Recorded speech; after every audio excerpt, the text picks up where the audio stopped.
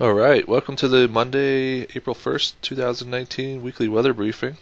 For this week, we're going to be looking at a quiet start to the week and then getting into an unsettled spring weather pattern. We'll be looking at several rounds of precipitation arriving starting about Wednesday, with a heavier one coming on Friday into Saturday, and then showers continuing into the weekend. These systems will also bring potential for some breezy winds. We'll be looking at our hydrology concerns and then some announcements for spotter training coming up. So looking at the week here in our matrix with our cities on the left there, the first few systems going through Thursday are going to have fairly minimal impacts. Um, we're going to have the showers arriving, first one on Wednesday. That may also bring a small chance for thunderstorms across southeast Washington, but confidence is fairly low. Showers will start to arrive again on Thursday, but the main thing is going to be some steady, moderate to potentially heavy rains on Friday going into Saturday morning, and we may start to see some impacts from that. Right now, I've just highlighted the North Idaho Panhandle for this matrix because we still have some pretty decent snow in some of the lower elevations up there. We saw amounts from east to Spirit Lake today reported about 1 foot of snow still on the ground. The other areas have pretty much lost much of their snow in the basin and down towards Pullman, so impacts should be less, but that's something we'll definitely need to keep an eye on as the week progresses. And then as we go more into central Washington, that steadier rain for Friday will come in earlier, and so we may have impacts starting as early as Friday night there. My main concern over that way is going to be for some potential little rock slides in that steeper terrain, and then that may continue into the weekend, but precipitation amounts in that area will be much lower for the weekend systems coming through as they come through with more of a westerly component, and there is some shadowing in the lee of the Cascades.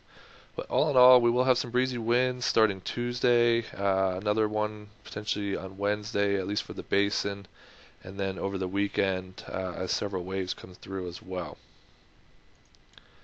So for the Tuesday system, this isn't really a system, it's more of a system approaching the coast. That's going to draw north to northeast winds across our area.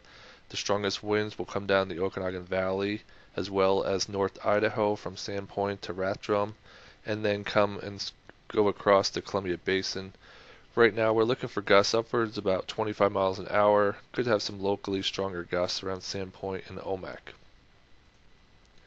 Our precipitation amounts for our first system arriving Tuesday night and departing on Wednesday look like this, so not real heavy, that's why there's lower concerns. Generally under a quarter-inch for most locations and very little in the southwest basin.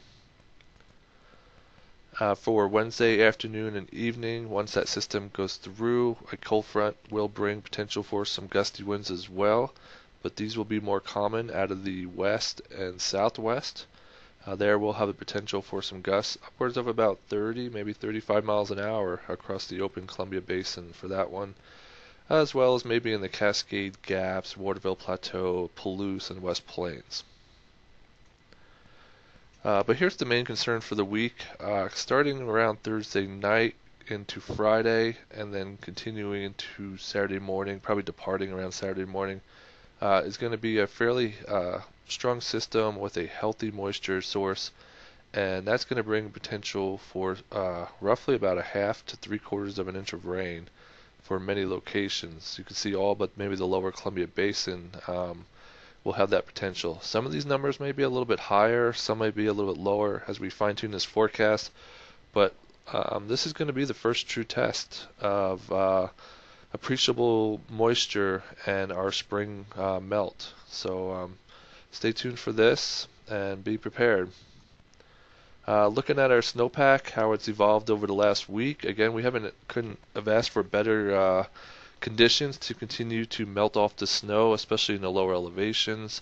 We continue to lose much of the low elevation snow, but places outside Sandpoint, Coeur d'Alene, up towards Priest Lake, there's still some pretty decent snow in the low elevations that will contribute to melt come these windier and rainier systems late this week.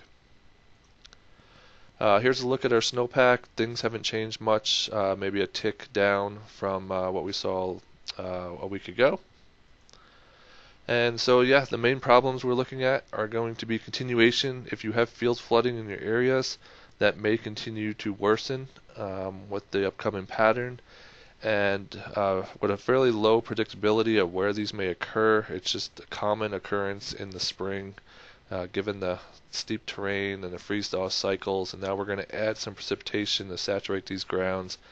And so there will be potential for some rock slides here and there across some of these northern mountain valleys. And the outlook for the 8 to 14 days is April 8th through the 14th. Looks like very low signal for temperatures, but favors near to above average precipitation through that period. So if we do get any problems ongoing, they may continue into this week as more rounds of precipitation move through. If you are in the area of Lewiston or Spokane and would love to attend one of our spotter training courses, we have one coming up April 17th, followed by another one on May 2nd. And here is the summary for the week. Everyone, have a great week, and we'll talk to you again next week. Bye-bye.